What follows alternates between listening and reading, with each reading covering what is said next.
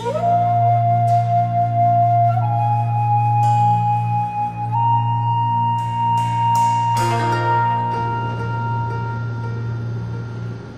chapter 12, the reunification and renaissance in Chinese civilization, the era of the Tang and the Song dynasties.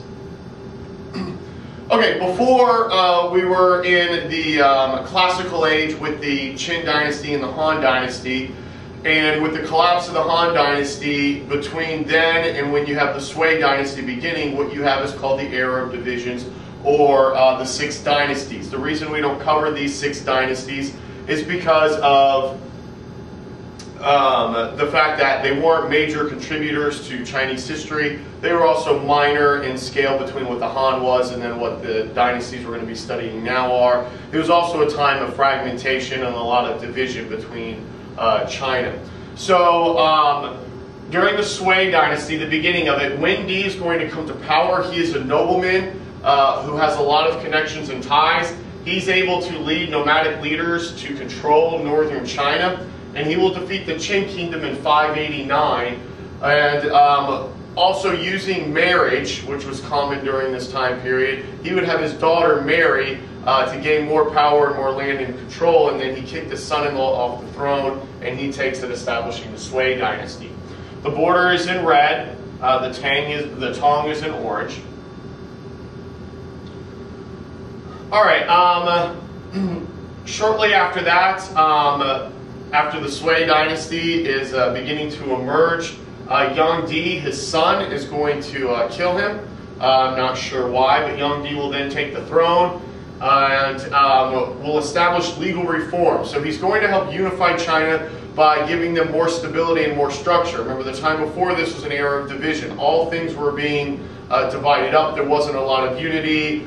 Different legal codes in different areas were being established upon these other dynasties. And so he's going to have a sweeping legal form that's going to unite the majority of China. He's going to reorganize Confucian education and reestablish the scholar gentry, which is going to help with your bureaucracy. He's going to start to remove the aristocrats and place in your scholar gentry. Luoyang is going to be the new capital. Don't worry so much about all the new capitals. Worry about the cultural aspects that was occurring and the significance in these areas and the population shifts with demography with these areas, not so much the specific capitals themselves. Building projects were occurring under Yang Di with a grand canal that was being built from the Honghe to the Yangtze River and connecting north and south. This is important because it's going to allow produce from agriculture to flow north and south. It's also going to help migration from the overpopulated south to be able to migrate northward as well. He's going to have a military campaign to take over Korea, and that's going to fail. Which, after that, the Turks are going to see the weaker military, and they're going to come in and defeat them as well in 615. Because of the amount of money being spent on the building projects, it was more than just a canal. You also had a lot of palaces, the new capital. And then with the defeat with the military, his advisors and ministers are going to assassinate him in 618. It looked like we were going to have another time period of chaos and era of divisions, but a strong leader, Li Yuan of the Duke of Tang, is going to establish himself with military force, and he's going to expand the borders all the way to Afghanistan in the west, and he's going to reestablish the borders at the north. He's going to use Turkish armies to accomplish this. He will go into Tibet, Vietnam, Manchuria, and Korea. He's also going to repair a lot of the Great Wall that had been diminished over the centuries. And when he repairs them, he not only repairs them, but he also stations troops there, which is important because a lot of the time during the era of division, they were just hoping that people would have to try and get around these walls. Now they're having troops stationed there as well for better defense against the northern areas. The rebuilding of the bureaucracy that was just mentioned that was started with the Sui is going to continue under the Tang and bring greater unity with the Confucian ideology being revised. You'll have a bureau of censors as well that's going to aid in helping with this unity of your bureaucracy. There's a map showing the size compared to the US, and another map with the boundaries, also reestablishing that Silk Road that I'll mention in a few slides. All right, under that growing bureaucracy and continuing with that, you're going to get a more structured examination system with the Ministry of Rights, and they will be the ones administering the test. No longer is it just one test that you're going to take. You're also going to be taking different levels now, depending on the position in the bureaucracy that you are holding, eventually making it to a Jinji, which was the highest of the scholar gentries that you could make it. Technically, it was still on merit, just as it had been under the Han Dynasty, but in reality, a lot of it was still focused on birth, and a lot of it on connections of who you know. So there was still the possibility that someone could still fail one of these exams and still at least get a lower position within the scholar gentry.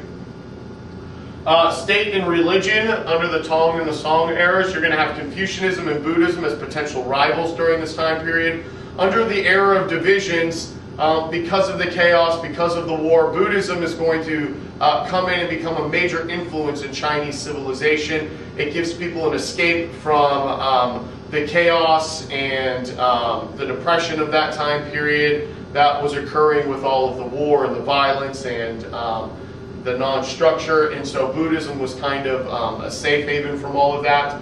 Mahayana Buddhism is going to become popular during that turmoil. One of the reasons is it was called Pure Land Buddhism, which was referring to the salvation of the people, and also the fact that it was Chinese. They were having Chinese qualities, trying to make it more of their own, because that was one of the things. Chinese, as we've talked about before, aren't liking the foreign cultural aspects, and so they want it to be their own, and so they're kind of making Buddhism their own. We'll also have the development of Zen Buddhism, which was common among more of your upper elites, your aristocrats and scholar gentry, and it was more of a meditation, somewhat similar to what we have today with Zen Buddhism. The early Tang are going to support Buddhism, especially Empress Wu, from 690 to 705. She is going to support monasteries by granting them land, giving them loans and money to aid them. And even at one point, she's going to attempt to make Buddhism the state religion. She comes extremely close to being able to do that, but falls a little bit short.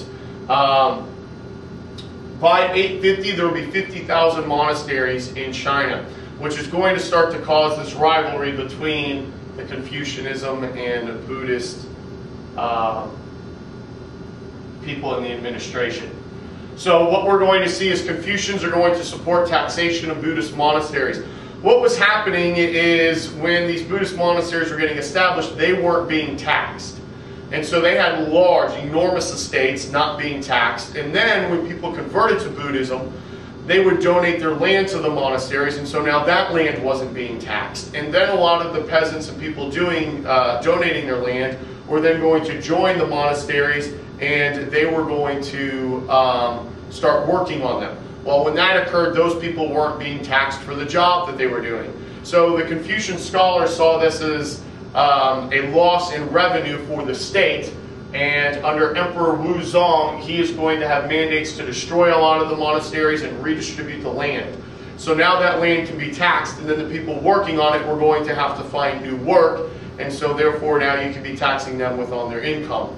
And so a lot of it was more your power of income than it was any kind of philosophical approach, because one of the things they did was try and paint Buddhism as more of a foreign and bad thing than it really was, all because they were trying to reestablish power here. From that point on, Confucian will emerge as the major ideology, even up until the modern period. Under Emperor Xuanzong, for 713 to 756, that is going to be the height of the Tang power, and you will have a love story that's going to emerge that's going to start the decline of...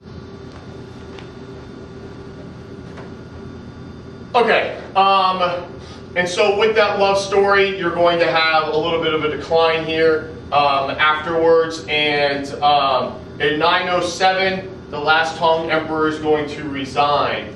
Taizu will come to power in 960, and he will found the Song dynasty. And right off the bat, you're going to have some struggles here. The Liu dynasty in Manchuria is going to want to invade, and so what's going to happen is that the Song dynasty is going to have to pay tribute for them in order for them not to invade and attack and take the lands. that's going to set a precedent, and other boundary areas are going to start to put the same pressure on the Song dynasty as well. Here's the Song dynasty, significantly smaller than what the Tang dynasty had been. There's a comparison map for you as well to look at. Alright, the scholar gentry under the Song are going to be patronized, and they are given power over the military, which was good and bad. The government's expanded, however, you're weak in the military, and it was expanded so far that it kind of weakened the positions that the scholar gentry had. They weren't doing as much, therefore they became complacent, and your government became stagnant in its developments. There will be some revival in Confucian thoughts of the classical age, and new Neo-Confucianism will emerge. And under that, it will stress the personal morality, the importance of philosophy in everyday life, the hostility towards foreign ideas, which is where you get some of the backlash of Buddhism. And you'll also have gender, class, and age distinctions that were reinforced. And we'll see the role of women start to diminish during this time period, and we'll look at that in a few slides with it. Again, on the borders, the Song's still dealing with having to pay tribute. This is becoming something that's straining on the dynasty, and Wang Ashani comes to power, and he realizes that. And so he decides to bring sweeping reforms. He decides to bring reforms within the Confucian scholars and chief ministers. And where before I just mentioned that the government was expanding too much, he's going to try and bring some stabilization there. You'll also have support of agriculture and expansion using that canal from the Sui with irrigation systems. And landlords and scholar gentry will be taxed, which obviously kind of was the thing that started to really put some pressure on him.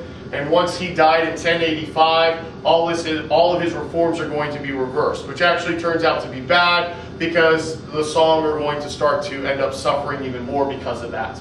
The Churchans are going to defeat the Liao, which were in northern Manchuria that was just mentioned.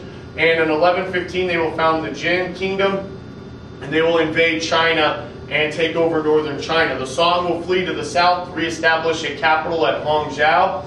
And the Southern Song dynasty, 1127 to 1279, will actually be their golden age. That's when they will prosper the most, produce the most arts and literature, and flourish for about another 100 years.